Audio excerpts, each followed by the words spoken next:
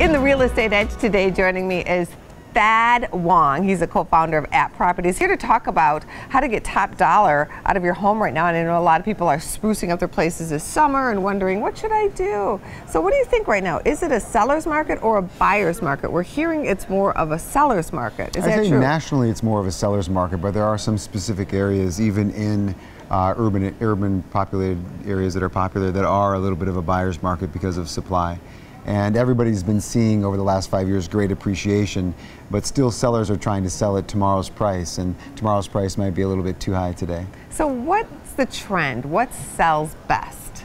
You know, right now, when a buyer goes into a home, we're really finding that they do not want to do much work. So everything is from the initial interpretation when you go to the property. So it revolves around the landscaping out front.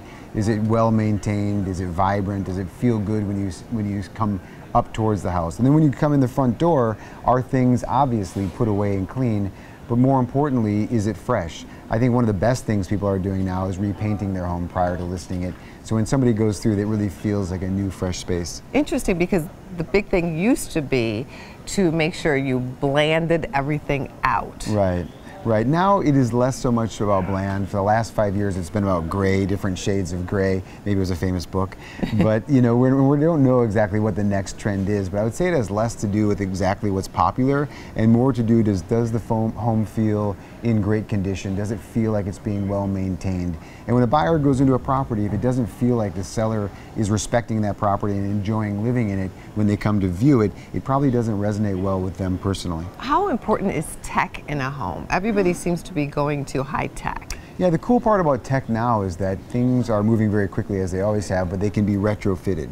So it's not necessarily the old days of making sure things are hardwired. Now most things are wireless and operate on Wi-Fi, so it's easy for people to install a Nest thermostat and control their climate, control their audio video through their telephone. So that's becoming much less expensive and easier to adapt, and you're less required to have formal hardwiring. And what about amenities? Yeah, amenities in a home, that's different everywhere you go. You know, if you're in Las Vegas, you have to have a pool. In Chicago, you have to have a basement.